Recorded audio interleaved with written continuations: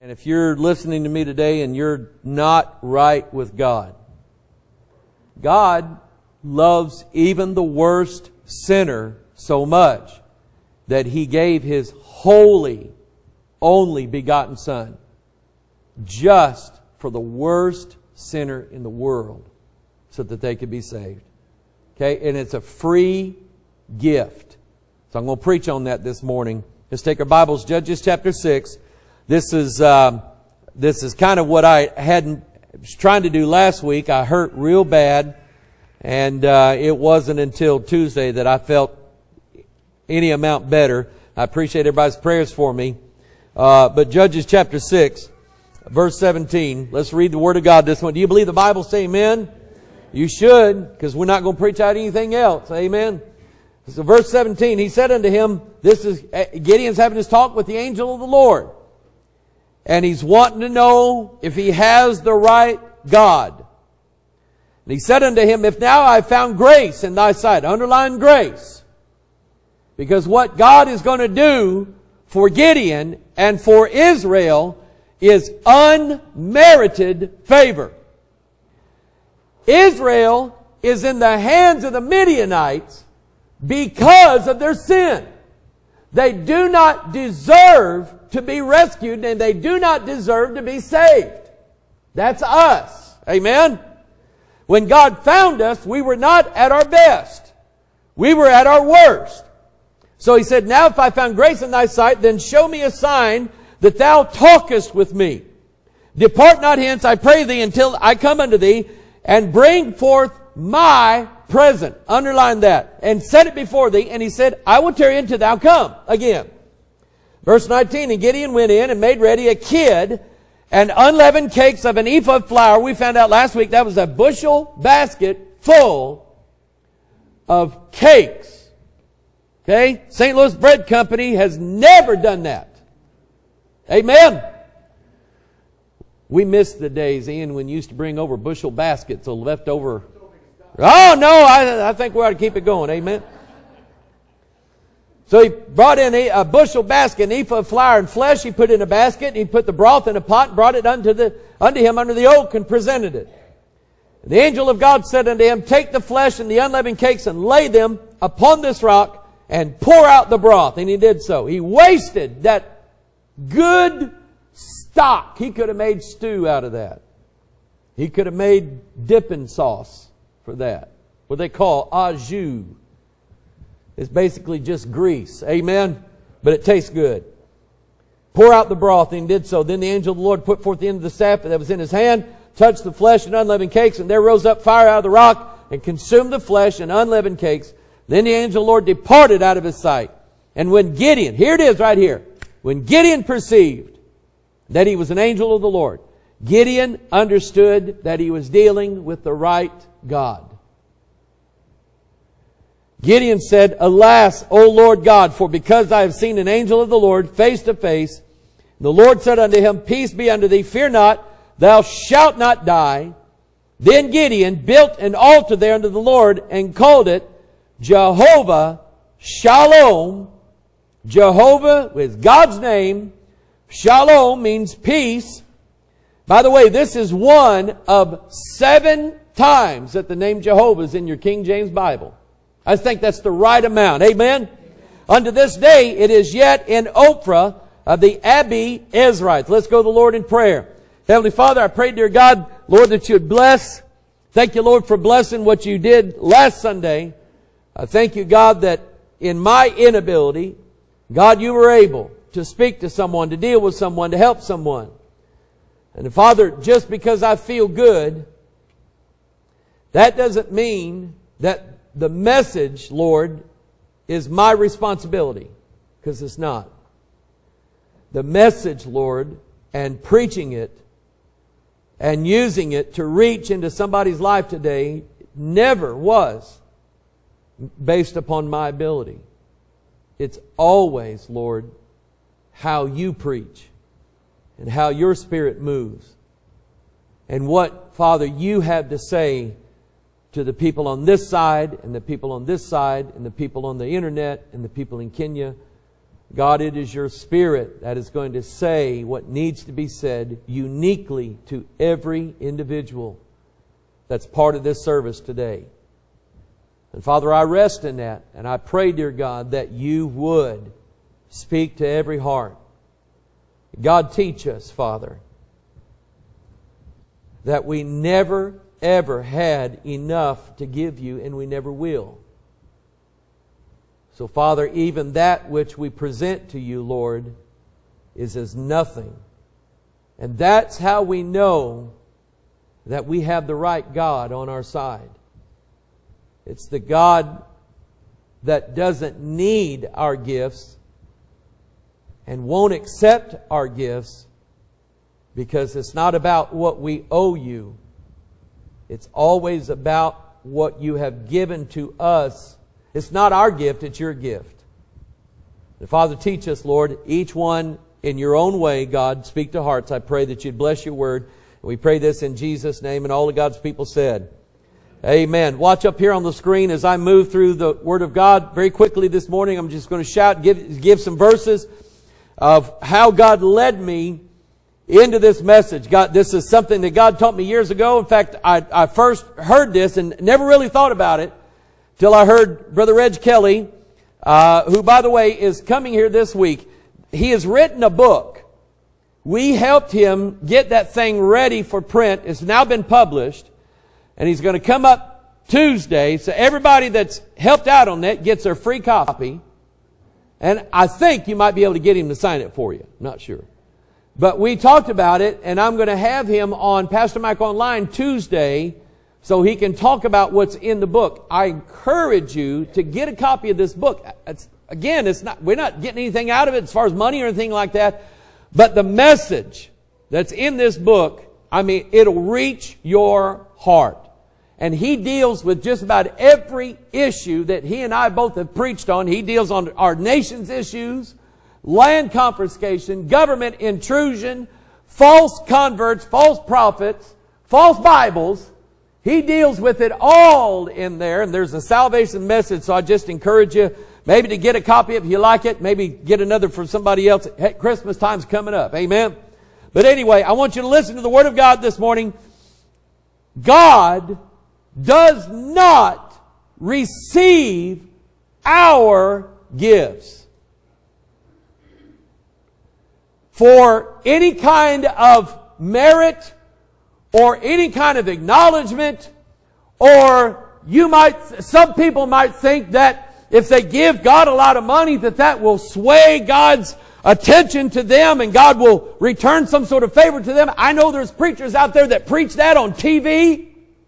That if you write their ministry a $1,000 check, well, you just hold your breath because there's going to be tenfold money coming to you in the mail any second now. And there's gullible people that are thinking that God accepts our gifts as payment to sway God's judgment. If I had a situation where I had a court situation and I went to the judge, to his house with a big sack full of $1,000 bills, and I dropped that in his hand. I said, Judge, here's your money. I want the judgment to go my way. That's a crime. Just me going to a judge, even without money, just me going to a judge who is overseeing a case of mine is illegal and it's against the law. And if the judge sat there and talked to me any time at all, he's guilty of breaking the law. We do not want judges that can be swayed by gifts. Somebody say amen. Exodus 23:8, thou shalt take no gift, for the gift blindeth the wise and perverteth the words of the righteous. This is why no preacher should ever find out who gives what in that church. That should not be his business. He should never look into that. He should never be handling all the money, counting out the money, looking at the checks. Oh, I see so-and-so gives this. Well, I think I'll put them on a committee. That should never happen. Proverbs 17:23, a wicked man taketh the gift out of the bosom to pervert the ways of judgment. You know what that is, don't you? Come here. Come here. Take that. Right? He's got money hid down in his pocket, and he's going to go over to a judge, or he's going to go to a ruler of some kind, or he's going to go over to his boss or whatever and hand him money on the side to where he's going to now favor what I want. He's going to do what I want him to do. No member of Congress should ever receive gifts from any company in America. It has repeatedly come up to Congress to pass legislation that would forbid companies from donating to congressmen. Should be illegal. And every time it comes up, Congress votes it down. I wonder why. Those men and those women in Congress know that it's the large corporations that give large sums of money to their election campaign, send them on these junkets, send them on these little retreats that they got all over the place, because they want that congressman to grant them favoritism when it comes to legislation and how the money's going to be given out. And it ought to be illegal. Ecclesiastes chapter 7 verse 7, surely oppression maketh the wise man mad, and a gift destroyeth the heart. This Bible's right.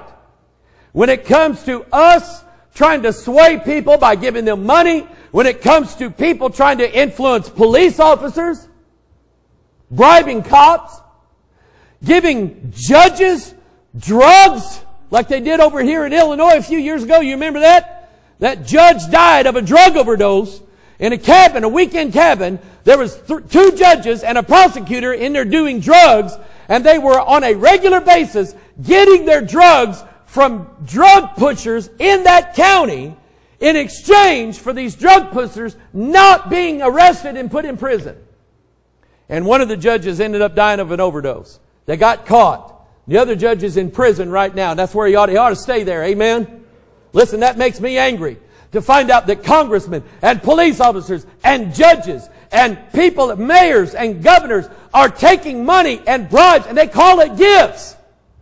But it's meant to influence them when government ought to be of the people and by the people and for the people, not for the corporation. Can I hear you say amen?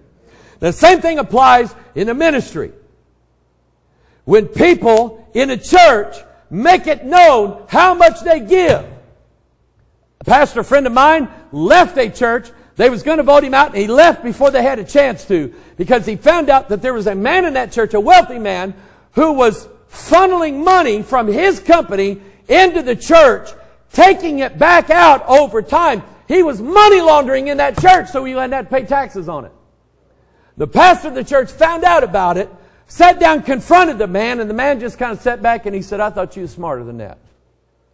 The pastor said, what do you mean? He said, why don't you just take the money and keep your mouth shut like all the other pastors did? That man was not sitting on any committee in that church, but he had family members on every board and committee in that church. From behind the scenes, he influenced every move that that church made. And they found out that for years, he had been laundering money through that church and getting away with hundreds of thousands of dollars a year. Every year he was doing this. And as soon as this pastor friend of mine became the pastor, the man immediately said, did I hear your kids are wanting to go to Christian school? He said, how much does it cost? I'll pay the tuition for the whole year for all of your children. The pastor was going, oh my goodness, what a blessing. His red flag should have went up immediately, because that man was trying to use that money to influence that pastor. It's wicked. It's wicked for anybody in the congregation to do it, and it's wicked for any pastor to sway his mind, his theology, his preaching based upon the money that's coming in. Okay, I hear God's people say amen.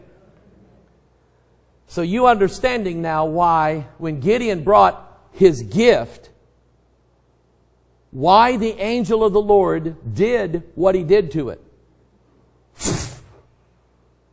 Now it's gone. The angel did not drink the broth. He did not eat the flesh. He did not make him sandwiches out of it and eat it. He burned it up, and it was completely gone, and now he's gone. Then Gideon understood, I have the right God now. This is the God who will not let me pay him off to sway his opinion of me. This is the God who is going to give a gift to me without any repayment of me paying him back whatsoever. I used to say years ago that I owed God a great debt. Now, it's okay, I guess, to feel like that every now and then, but the truth of it is, theologically, you owe God nothing. Do you believe that? You owe him nothing. He will accept nothing from you. The only requirement for salvation is what?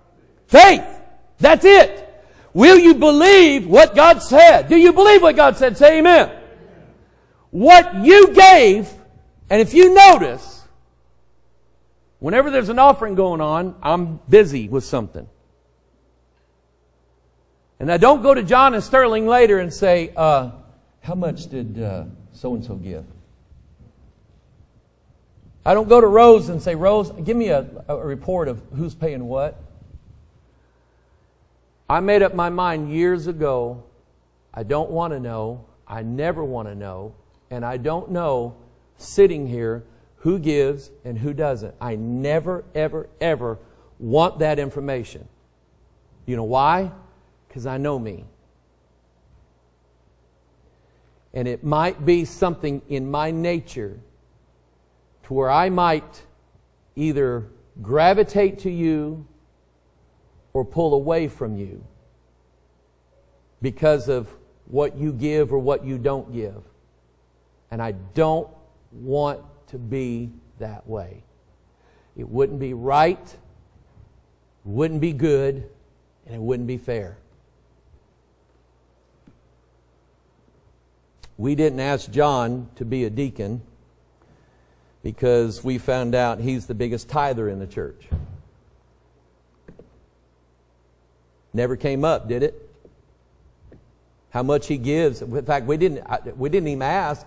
That's actually a requirement that you tithe, but we didn't even ask because we just figured he's been serving the church already without a title and without payment and without recognition. That's what everybody should do, including me. Deuteronomy chapter 16. You might want to turn there very quickly. Verse 18, Judges and officers shalt thou make thee in all thy gates, which the Lord thy God giveth thee throughout all thy tribes, and they shall judge the people with just judgment. Thou shalt not wrest judgment. You know what that word means? Twist. We're not allowed to twist judgment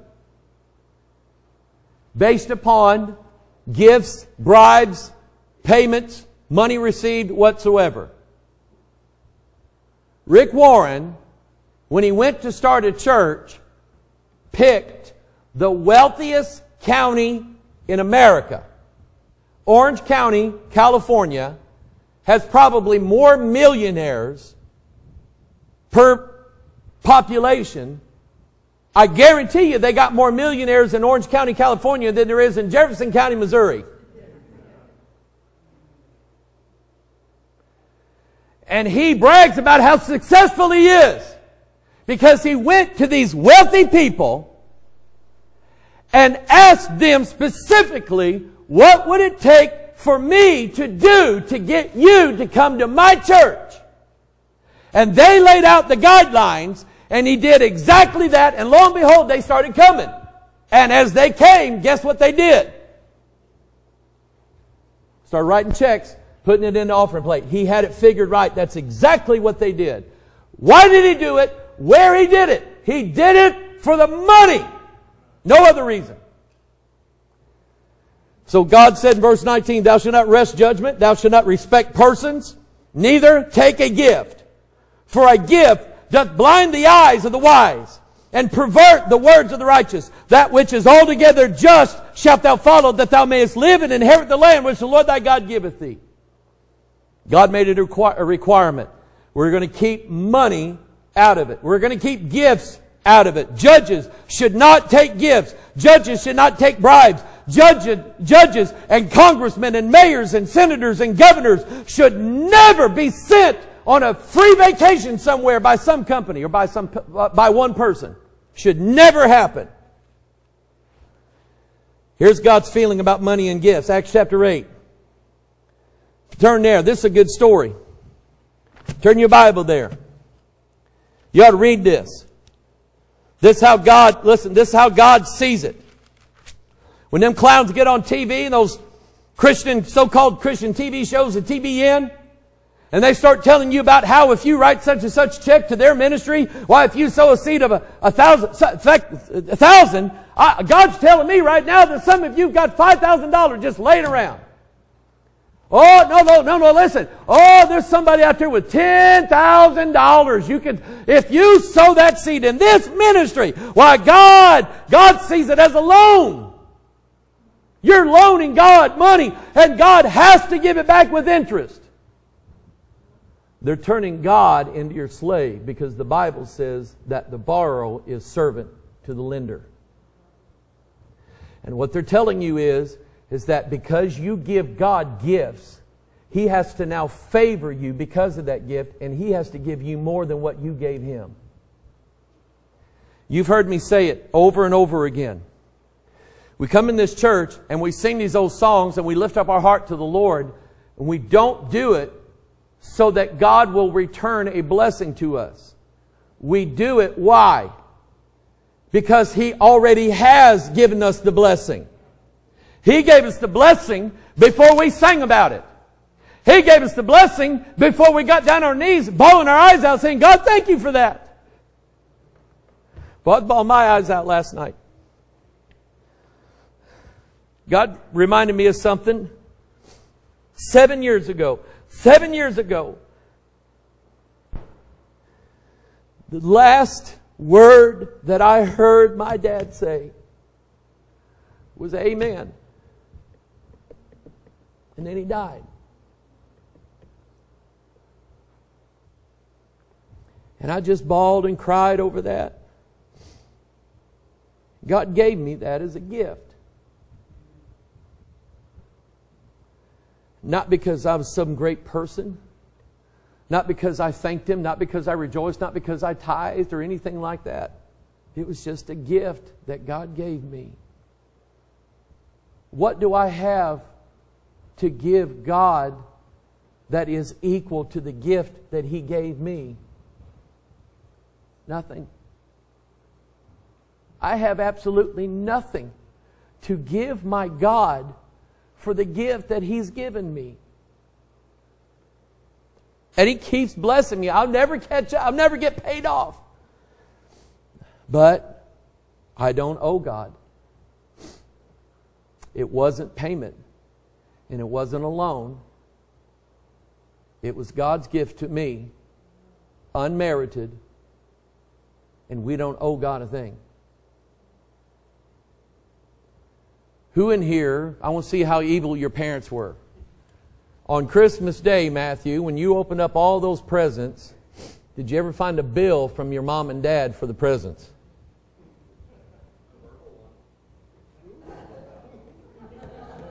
Boy, there went the blessing of that song. Just shot out the door right then and there. All the things that Lisa and I have given to, and still give to our kids. And now to our grandkids. I still got candy in my pocket, guys, by the way. Look at there. I'm going to tell you something. Look at here, Roy. When we came back, we stopped at them Amish stores, and I knew they had a ton of candy. It's salvage groceries is what it is. I bought $100 worth of candy for all these kids. Do you know what my blessing is in doing it? They don't even have to tell me thank you. I know you're teaching them to, but they don't have to, because just giving them the candy is my blessing. Because I see it in their face. And they run with it. Poor Levi, he's still come up to me very quietly.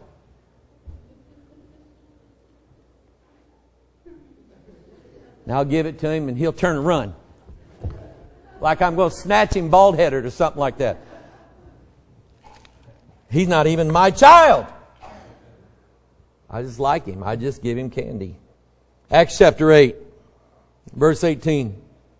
When Simon saw that through laying on the apostles' hands the Holy Ghost was given, he offered them money, saying, "Give me also this power, that on whomsoever I lay hands, he may receive the Holy Ghost." Now let me tell you why Simon offered the apostles money. Simon had just enough witchcraft and wicked heart in him that he figured that if he paid the apostles to give him this gift, and he had it, then he would then turn around and charge people to give them the gift of the Holy Ghost. And I want to tell you something. Any church that will make a monetary requirement of anybody to receive salvation or grace from God is a thief. Why would you give money for something that God said was free? And Holy Ghost is free. It's the gift of the Holy Ghost. But he offered them money. Okay? And the apostles said, "You keep your money. You choke on it. We don't want your money. The gift of God cannot be bought." Somebody say amen. Psalm chapter 50 verse 8. "I will not reprove thee for thy sacrifices or thy burnt offerings to have been continually before me. I will take no bullock out of thy house, nor he-goats out of thy folds." Look at verse 10. "For every beast of the forest is mine, and the cattle upon 1,000 hills. I know all the fowls of the mountains, and the wild beasts of the field are mine." That means if God wants chicken, he owns all the chicken. Amen. Verse 12. Look at this in your Bible. "If I were hungry, I would not tell thee." If God was hungry, he would never tell mankind. Why? Because if mankind fed him, then man would think that God owed him something. Because that's how our wicked nature is it not? God says, "If I were hungry, I would not tell thee, for the world is mine, and the fullness thereof. Will I eat the flesh of bulls or drink the blood of goats? No!" So here's Gideon. He said, "I want to know that I'm talking to the right God." So he brings the gift. A false god, a devil, would have consumed the gift and wanted and demanded more. But as soon as the angel of the Lord, who I believe was Jesus, as soon as that angel of the Lord dissipated and burnt into nothing all that Gideon brought, Gideon said, "I've seen the angel of the Lord face to face. I know I've got the right God, because this God does not accept my bribes." God won't take yours either. If you put money in the plate, guess what? It's not yours anymore. Doesn't belong to you. The only reason why we keep a record of it, so you can write it off your taxes at the end of the year if you don't. And I'm amazed at some people who call our ministry and say, "This little thing that we got from your church," because we have to, any gift over like, how much is it? 200 some odd? 250? We have to make we have to fill out an IRS thing and send it to them. That's something Obama made us do. We have to acknowledge it. And people will say to us, "Will you please stop doing that? We don't write these off on our taxes. That's not why we gave it." I like those people. I like those people. Now, my opinion is, if Caesar doesn't deserve it, he shouldn't get it. Amen? And if the government says you can take it back from them, I'd take it back from them, because you're better at that money than they are. Amen? Ezekiel 33, "Therefore, thou son of man, say unto the children of thy people, the righteousness of the righteous shall not deliver him in the day of his transgression. Not even your good deeds our payment to God. As for the wickedness of the wicked, he shall not fall thereby in the day that he turneth from his wickedness. Neither shall the righteous be able to live for his righteousness in the day that he sinneth. When I shall say to the righteous, thou shalt surely live, if he trust in his own righteousness and commit iniquity, all his righteousness shall not be remembered, but his iniquity that he hath committed, he shall die for it. Now that's how God sees your righteousness. You can be holy and right before God for 7 days straight and think, boy, God's really going to bless me. I don't want to tell you the number of times I've preached the Word of God to you when the week before I had sin in my heart. I don't want to tell you that. Don't ask me. And I am just dumbfounded at the number of times people said, Pastor, that was one of the best messages I've ever heard in my life. Boy, God dealt with me. Thank you for preaching that message. And I just bawl like a little baby because I know that it wasn't me. God does not bless this church on our basis of how good we have been. He blesses this church with literally hundreds of thousands of people listening to this service right now. And ask yourself the question, if we were to go through the room and start picking out the sins that we had committed this last week, should we do that? Should we do that?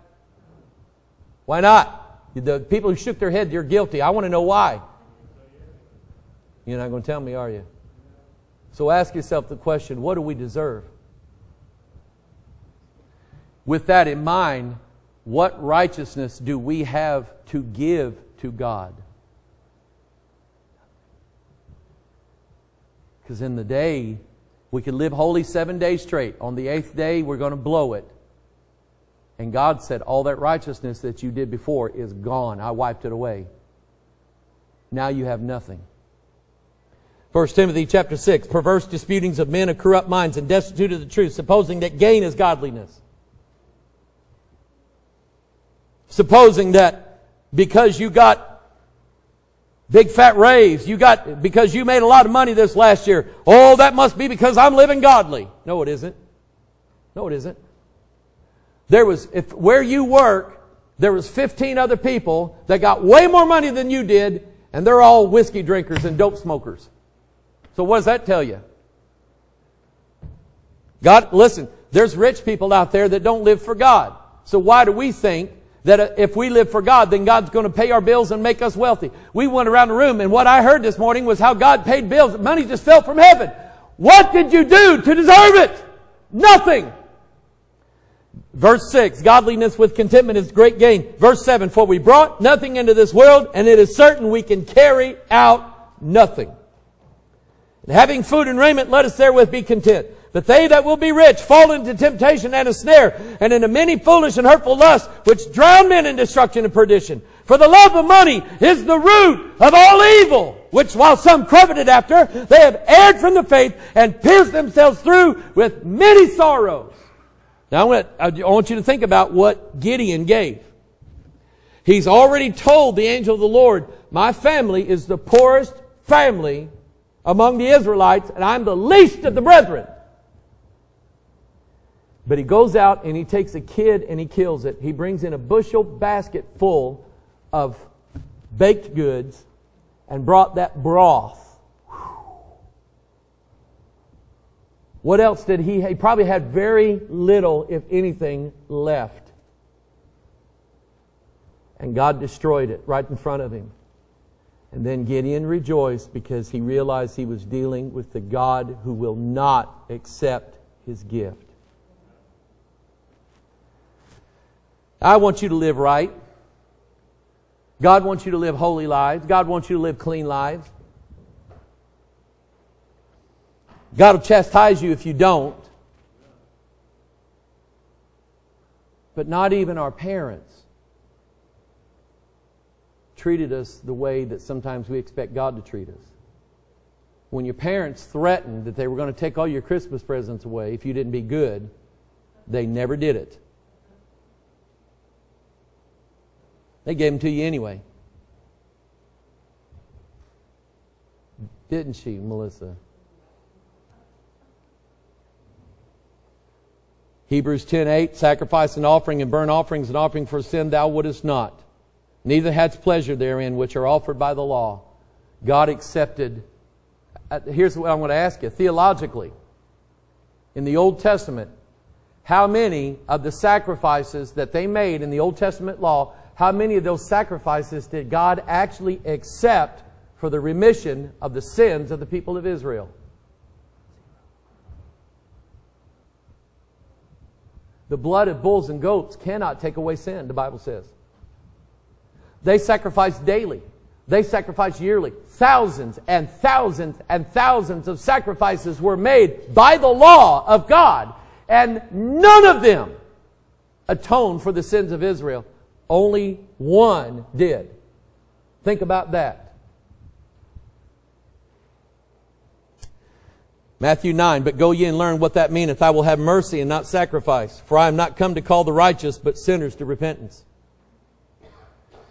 Mark 12:33, and to love Him with all your heart and with all your understanding, with all the soul and with all the strength, and to love his neighbor as himself is more than whole burnt offerings and sacrifices. God's not taking your gift. Purge out the old, therefore the old leaven, that you may be a new lump as you are unleavened. For even Christ our Passover is sacrificed for us. Ephesians 5:2, walk in love as Christ also hath loved us and have given Himself for us an offering and a sacrifice to God for a sweet smelling Savior. I'm going to ask you a question. Who in here has God ever told you, you have an enemy, but I want you to love them and treat them better than they treated you? Has God ever told you that in your life? Raise your hand. You know what God was doing? God was teaching you how it is that He loves you. And He gives all the candy to all of His children when they have done nothing. My daughters will come in on a certain day. Dad, Uriah is not to get any candy today. He was bad in the car. And I say to them in love, Dad has superpowers. And your powers are useless against me. I'm going to give them candy because I love them. But Dad, I'm not but Dad. I give them candy even behind their back because I love them. And I don't need anything back. I don't need a thank you. It's cute when I get it.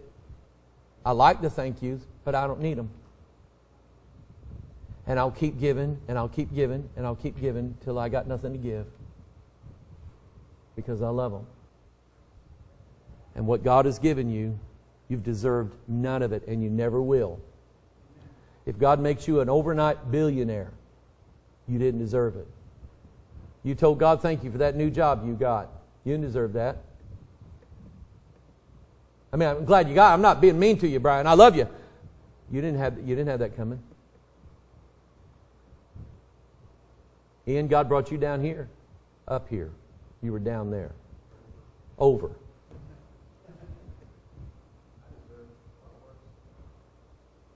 He did. And Ian's never told me much of anything about his past. I've never asked. But I got it figured that it was pretty bad. Just by looking at you, I'm telling you, he was a mess.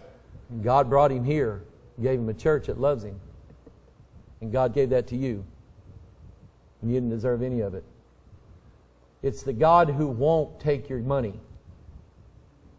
That's the God you serve.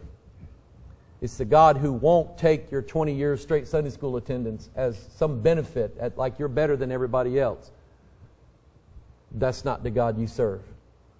The God you serve is the God who blessed you when you didn't do, when you didn't give, when you didn't obey, when you didn't sacrifice. That's the God that loves you. Man, I got to stop preaching.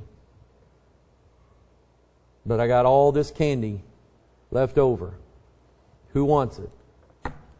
Brian, look at you.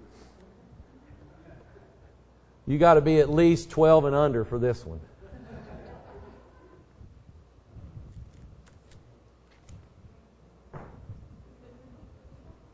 That wasn't yours.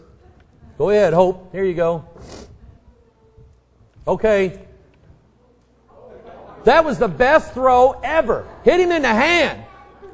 Here you go, bub. Okay, it's the last one. I've got more in my office. You'll have to see me after church. I want you to stand to your feet. I'll get you. I'll get you. Don't worry. The devil took it. Let's bow our heads. I don't know if last Sunday's version of it was better than this Sunday. I don't know. But I gave the scriptures. I gave the scriptures that I wanted to give. Don't beat on yourself. Bow your heads. I want you to listen to me now for a minute. Don't be so hard on yourself. Thinking that you're not going to get prayers answered, or God's not going to help you, or God's not going to heal you, or God's not going to do this, or God's not going to do that, because you've been bad. That's not how God chooses to answer our prayers, to give us grace, to pay our bills, to heal our bodies, to answer our prayers. I know sometimes we make deals with God. God, I'll be good for a week if you'll do this. Oh God, I'll give you this if you'll do this. Or God, that sounds good, but God just don't accept that stuff. If He's going to bless you, He's going to do it because He loved you. When the Israelites were at the water's edge of the Red Sea and Pharaoh was coming at them, the Bible says they murmured and complained. And that didn't stop God from opening the Red Sea. So I'm just telling you, make sure you're serving the right God and make sure you got the right God. It's the God that doesn't accept your offering. It's the God that won't take your bribe. It's the God that's not influenced by your righteous deeds. What He's going to do in your life is going to be good, and He's going to do it on the simple basis, the fact that He loves you. And God only accepted one sacrifice. And it was the sacrifice of the Lord Jesus.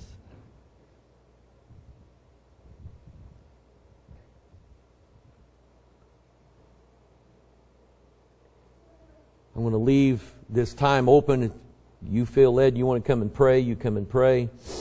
I just want to give that opportunity, but I want us to bow our heads this morning and at least tell God thank you for what you have and what you were able to give and all the blessings that you have received that you know were not deserved. I can tell you that some of God's greatest blessings on my life were when I was at my worst, not at my best. And I know God has done a tremendous amount of things to me and with me and through me. But it's not a debt that I owe Him. But I love Him just the same. Because God has been good to me, and God has been good to you. And He will continue that without your gifts, without your presence. Father, we come before you today, and we thank you for the one gift. The one gift. The one that you received. The one that you honored. The one that man was waiting for. And that is the unspeakable gift of your Son, Jesus Christ. Unspeakable in that, God, 1,000 eternities would not be enough time to praise you and to thank you for what you've done. And God, when we think about who we are, we stand in shame before you. Ashamed, God, that we have not been better to you. Ashamed, God, that we have not given more to you. Ashamed, God, that our righteousness is as filthy rags. And yet you love us and accept us. Father, help us, dear God, to, number one, believe in that love and trust in that love.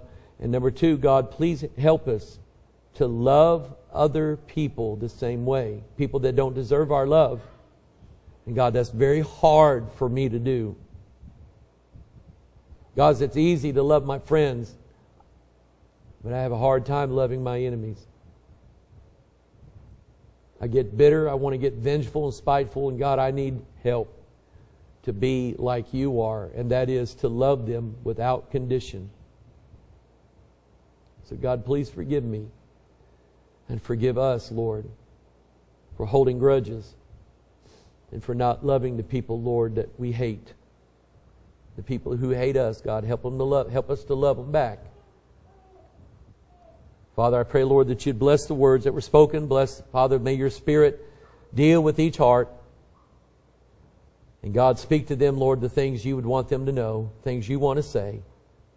Thank you, God, for meeting with us today. We love you in Jesus' name. And all of God's people said, Amen. Hey, God bless you. Shake hands and be friendly.